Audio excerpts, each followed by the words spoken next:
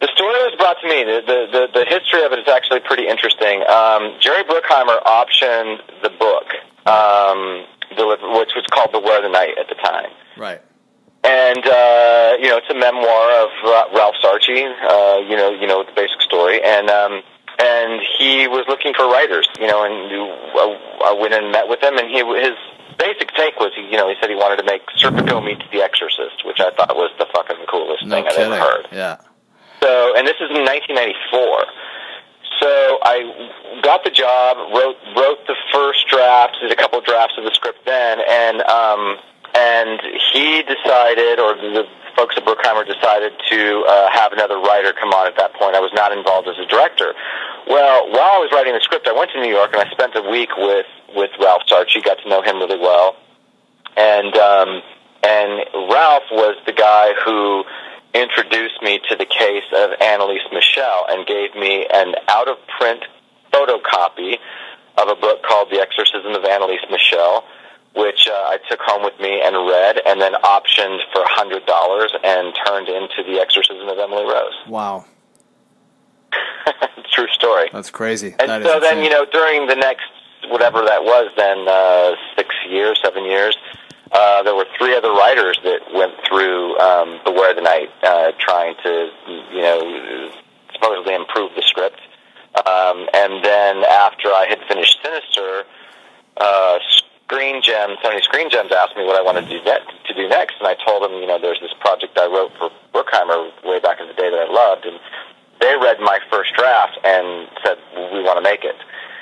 So I read the draft, felt like after, Emily Rose was one of those movies that kind of reinvigorated the Exorcism film, and after that was the Paranormal Activity movies and Demon Possession movies, and there was just a lot that was done in the subgenre, and so I didn't feel like that draft was good enough. I read the other drafts by the other writers. There was a few things I liked in them, but none of them that I would want to make. So I then took some time and rewrote a new draft.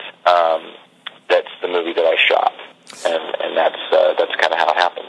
Now, talk about the movie that you shot. The title was changed. I don't know at what point it was, but I know we were on set. It was changed after the movie was finished. Now, how do you feel about the title change? Was that your call, and what was the thinking of changing something as... I'm not that precious about titles. I know some filmmakers are. I want people to go see the movie, so I kind of trust the marketing department. Yeah.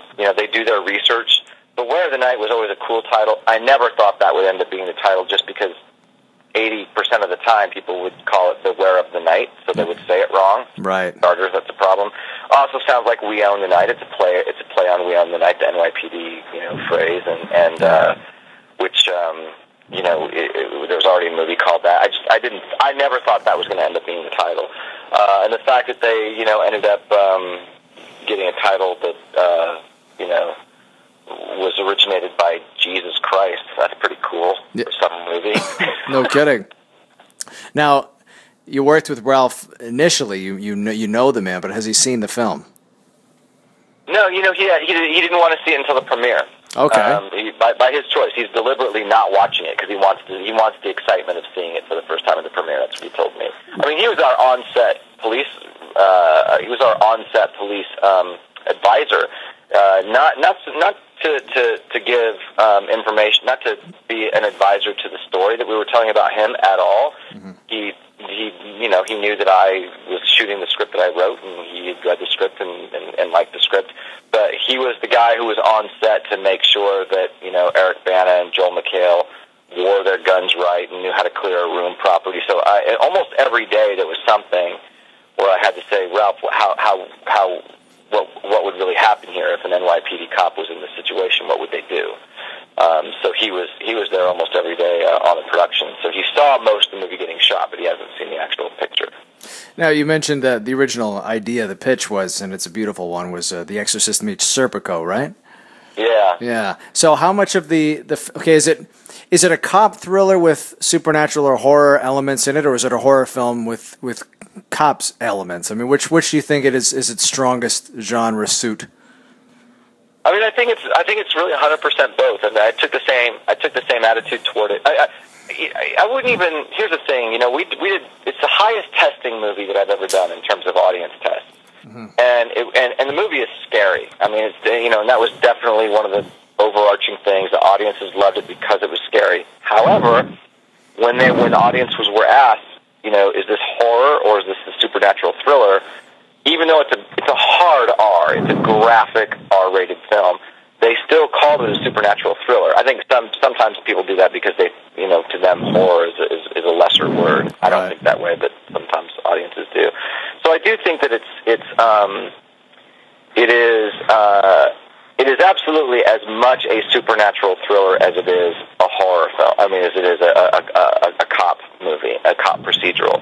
That was always the goal. I didn't want it to be half cop movie and half, horror film. I wanted it to be 100% both, and I think that it achieves that pretty well. In the same way that Emily Rose was every bit as much a courtroom movie as it was a horror film. It kind of functions as both all the way through. Now, is it the same? The aesthetic approach, the balancing the realities of the true story versus what audiences want out of a supernatural horror film is a bit daunting. But you did that with Emily Rose already, so was it pretty much the same? I'm not going to say formula, but the same aesthetic approach to sculpting the movie? You're talking about fidelity to the true story, or just the real life elements, the non-paranormal elements? Well, balancing both the phantasmagorical and what people, I guess, general audiences want out of it. Here's